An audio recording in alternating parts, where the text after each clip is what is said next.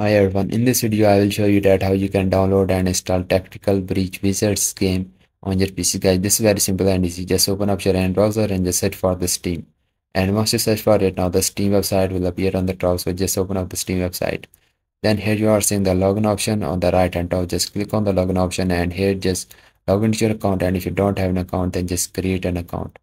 So once you created the account, then click on the install Steam option you are seeing on the top, and once you click on that, now here just download the Steam and install it into your PC. Guys, this is very simple and easy. Then just open up the Steam and log into your account, then click on the top search box and just type in the game name, which is the Tactical Breach Wizards. And guys, this game will appear on the top, so just click on the game to open it.